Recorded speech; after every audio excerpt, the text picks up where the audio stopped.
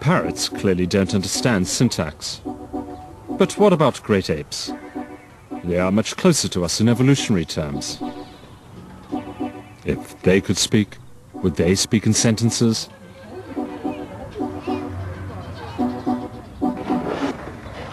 Morning in Riverdale. Time for Nim to prepare for another day at Columbia University. In the 1970s, linguistic researchers tried to answer this question by rearing a chimp like a human child.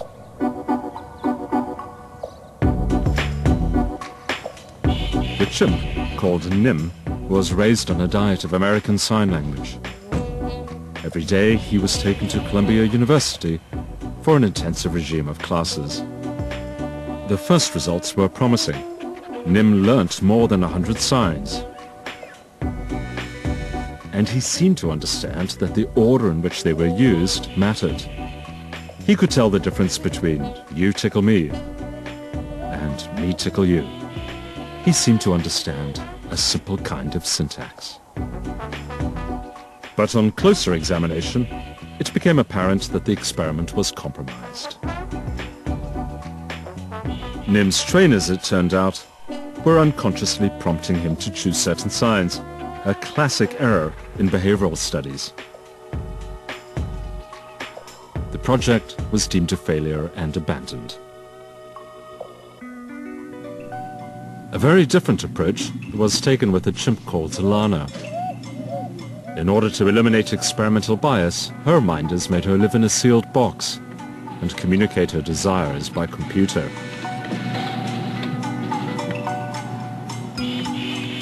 She was rewarded with food only if she pressed a series of buttons in the right order. The idea was that the computer would record her every word and so elucidate the basis of chimp language.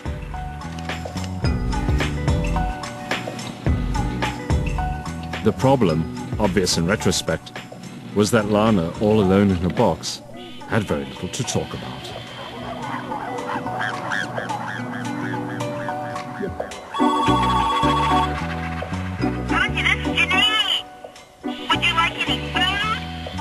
And then came Kanzi.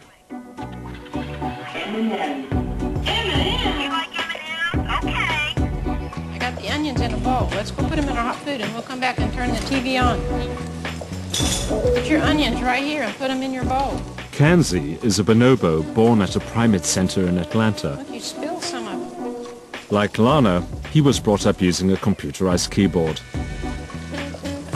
But unlike Lana, he has always lived in close contact with humans. The results have been impressive. He clearly understands the commands and instructions of his trainer, but the communication is all one way. Yeah. Give Sue bananas. Despite decades of training, Kanzi actually says very little. Ozzy, give Sue ice. That's right. He can answer basic questions, but he's unable to initiate a conversation in the way that a human child does very naturally.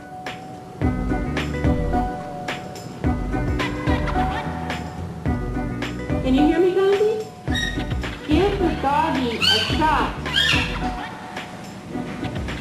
Chimps can certainly learn signs or symbols for bananas, for pails, for carrying, for throwing, for putting, and so on. Good job. They can pay attention somewhat to the order in which they're used, the difference between put banana, apple, or put apple, banana.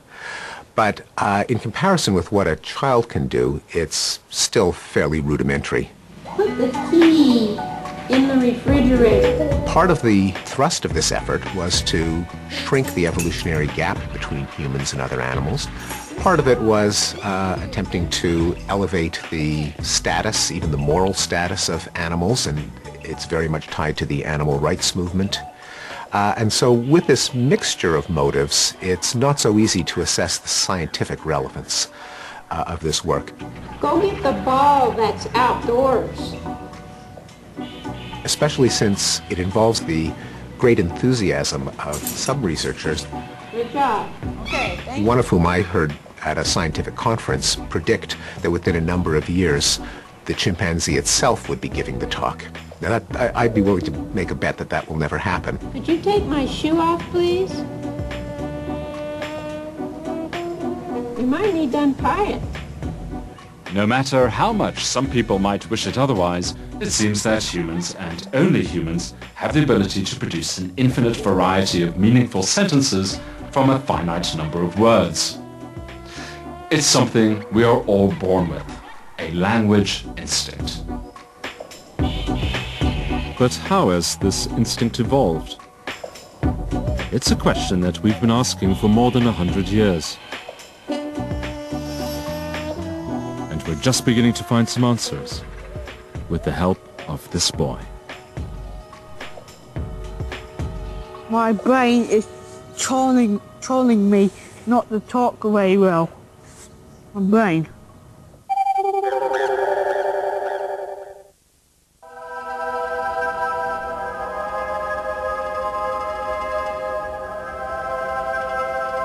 Paris, circa 1860. Paul Broca, physician and anthropologist, was pursuing his fascination with skulls and brains. But there is one brain in which he was particularly interested. This one. It belonged to a Monsieur Le Borgne who as a young man had suffered an epileptic fit that had rendered him all but speechless. Indeed, he could only say one word, tan, and for the next 21 years of his life, he said it over and over again, tan, tan, tan, tan. When Le Borgne died, Broca removed his brain and found a severe lesion in the left-hand side of the frontal lobe.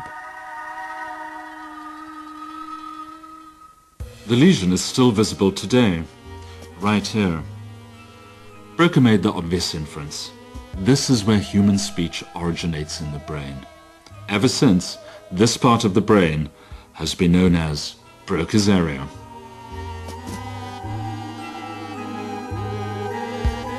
Broca's discoveries started a debate about the evolutionary origins of human language.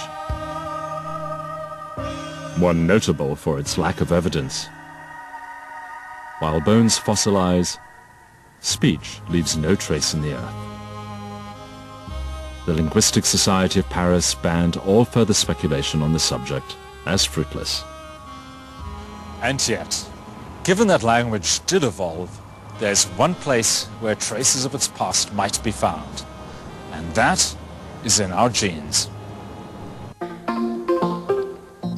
West London, circa 1990.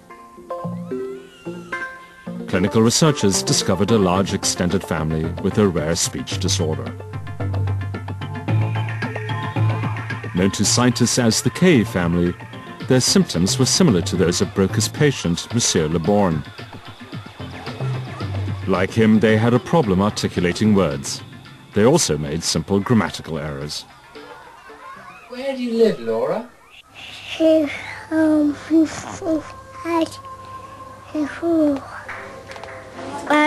are short. It's best font. They are 6. I live in Peru. And my age is 9. Duck. Whereas Monsieur Le Borgne's speech problems were caused by brain damage, the K family were born this way. They had a mutation in one of their genes. Hey, have you had a blood test done before? If scientists could find it, they would find a gene that was clearly important to the development of language. We're going to take the DNA and we're going to see if we can follow the gene for the speech problem in your family. Yeah, how long does it take then? Well, it's going to take us a long time. There are about 25,000 genes in the human genome, but they are buried within 3 billion letters, nucleotides of DNA. In the K family, one of those letters was wrong, and finding it is roughly equivalent to finding a single printer's error in all these books.